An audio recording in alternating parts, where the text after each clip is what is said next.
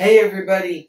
So today I wanted to show you how you can replace a drive in a 2010, 2011, 2012 MacBook Pro, and I think it'll even work for some of the earlier versions like 2008 and 2009. So I wanted to show you how you can replace that drive if it has a hard drive installed in it, or if it has a solid state drive that you want to put a larger one in.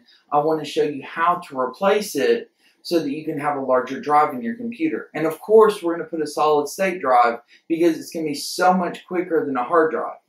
So I'm going to be using an iFixit toolkit. Now I'm going to include a link for a newer version of this same one that I have because it's got a lot more tools in it than mine does. But I'm going to include a link for that down below in the description in case you want to get a kit that can do everything that this one does plus more. So if you'd like to get that, just look down in the video description and I'll have it down there for you. And I'm also going to have a 7.68 terabyte solid state drive that I'm going to be putting into this MacBook Pro, so it'll give me tons of space for anything I put on there. Whether it's virtual machines, whether it's documents, whether it's videos, whatever I'm doing on the computer, that 7.68 terabyte drive is going to work perfectly. So I've included a link down below for a really good 7.68 terabyte and also an 8 terabyte solid state drive. Now, the only company that I know that makes an 8 terabyte is Samsung, and it's their QVO version. But if you get a 7.68 terabyte version, you can get one from Micron, and that's the one that I'm going to be using. So anyway, let's jump over to the computer and I'll show you all the steps you got to take in order to put that new drive in this computer. Okay, so the first thing I'm going to do, of course, is go ahead and shut down the Mac so that it doesn't have anything on and it's completely turned off. And then I'm going to unplug the power cable from that MacBook Pro.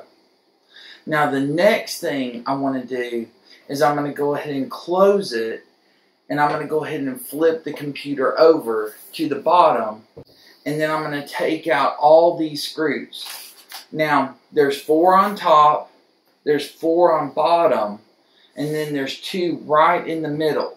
Now, the 4 that are on top, you probably want to keep those separate because they are different sizes.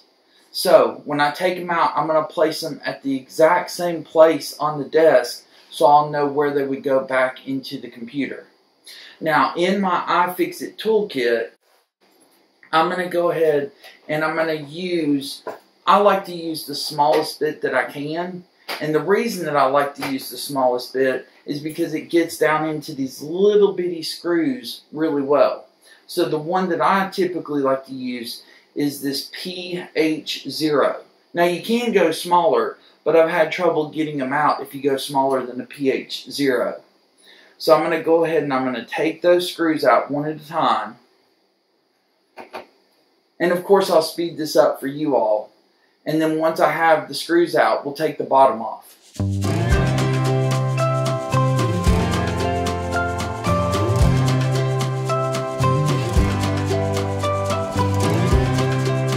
Okay, so I actually did have to go down to a PH00 in order for some of the screws to come out. So that might be something you have to do if yours is giving you trouble getting the PH0 to go into your screws. Now, I'm going to go ahead and take the bottom off, so you just kind of lift up on the part where the screen hinge connects to the bottom part. I'm going to lift up right there, and then in just a minute it'll pop, and then I can take the rest of the bottom off. Now, if you'll notice, here's my battery, here's the RAM in the computer, and right here is the solid state drive that I've been using. So I'm going to take this one out, and I'm going to go ahead and I'm going to put this one in.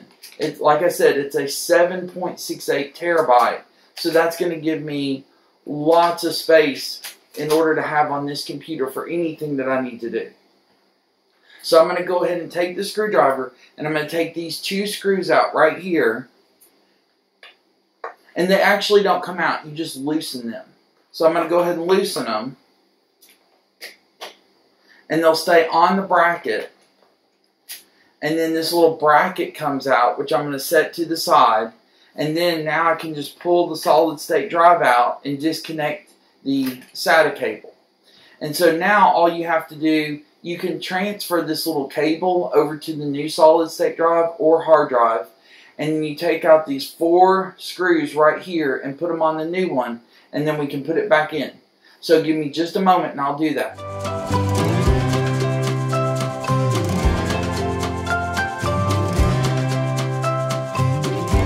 Okay, so I wanted to stop for just a moment and let you know that these screws that are in the drive are actually a T7 socket. So you might need that T7 socket bit in order to get those screws out to put them in the new one. But I'm going to go ahead and put those 4 screws from this one into this one, and we'll put it back in the computer. So give me just a moment.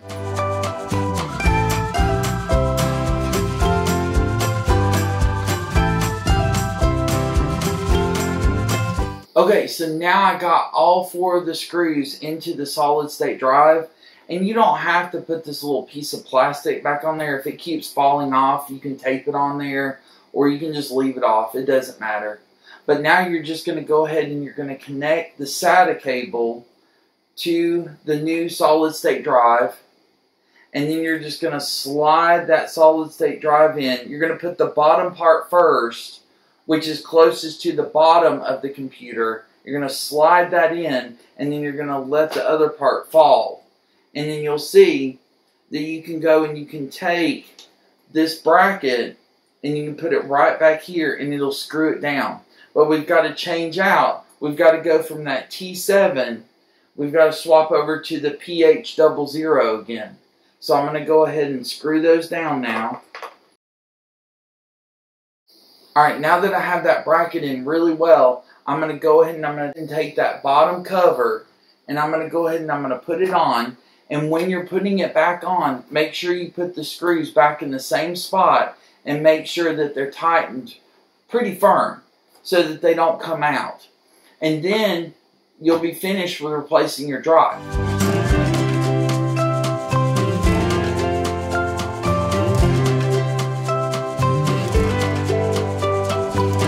Okay, so I got the bottom cover on with all the screws put back in really firm so that they won't fall out. So now all you have to do is just flip it back over and then your new drive is installed. Thanks so much, everybody. I hope that was helpful on how you can replace your solid state drive or your hard drive in your MacBook Pro so you can have a larger one or a faster drive if you went from a hard drive to a solid state drive. If you have any questions about this process, just let me know down below in the comments and I'll be more than happy to get back to you about that. And if there's a video that you would like for me to create for you, please let me know that down below in the comments as well, and I'll do my best to create that for you.